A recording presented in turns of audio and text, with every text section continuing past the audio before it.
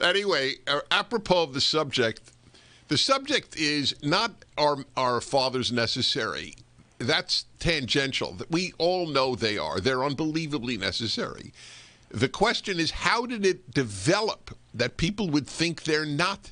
We went from Father Knows Best, a major sitcom of the 50s, to Fathers Are Unnecessary inside of a generation. And apropos of this, Lee has a magnificent documentary now available. It's at salemnow.com, as it happens. The Streets Were My Father, about fathers and about God, for that matter. And my video was up at PragerU this week, also about fathers being necessary. So we're talking about how this happened, and you gave a very important and honest answer, saying it wasn't just ideology. People thinking, because there are bad fathers, there are abandoning fathers, there are molesting fathers. All of this is true. But as I said, it's like saying, because there were so many car accidents, we don't need cars. One has nothing to do with the other. And so it's mostly been ideology. All right, let me take some calls here, and of course, I'd like you to react as well. Obviously, Lee. Kim in Castaic, California. Hi. Hi. How are you? Thank you for taking my call. Thank you. So I just had this conversation with my best friend of 35 years. I grew up with my dad, my grandparents, my grandfathers, both of them, 7 uncles.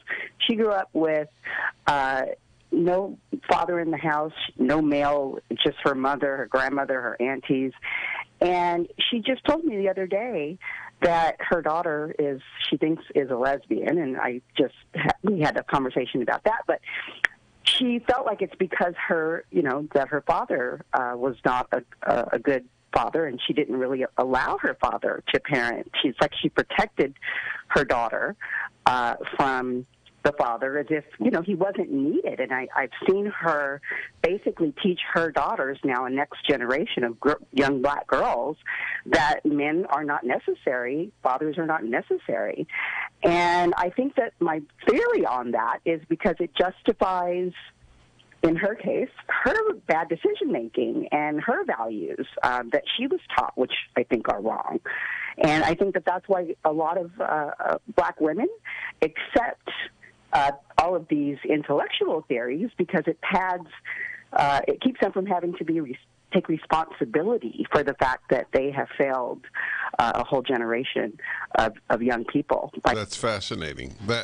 So first, let me comment quickly on the lesbian issue, because I distinguish. I've done massive research on homosexuality, and last 15 years, no, not 15, 25 years ago, I wrote a 17,000 word essay on the subject. And I believe that female homosexuality and male homosexuality have little in common.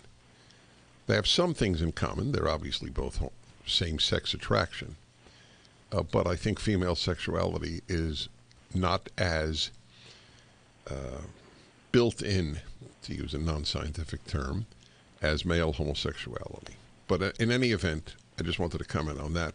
But again, there's a lot of dysfunction unfortunately, in the black community with regard to fathers. And she is saying, this black woman who just called, it leads to some bad decisions like, men are not necessary, I'll have a baby anyway.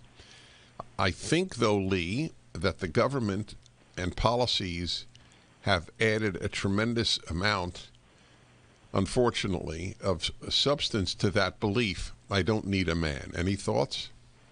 No, there's no doubt. Look, when you have welfare rules that reward a woman for keeping the man away, and that if the man joins and they earn just enough money, they lose all their health benefits. They lose their medical benefits. There are actually incentives that just cut the wrong way for folks. But, Dennis, back to that experience, there was a tremendous book, and I know you did this back when the book came out in 1999 called Faith of the Fatherless. All right, hold it there, Lee Habeeb. Back in a moment.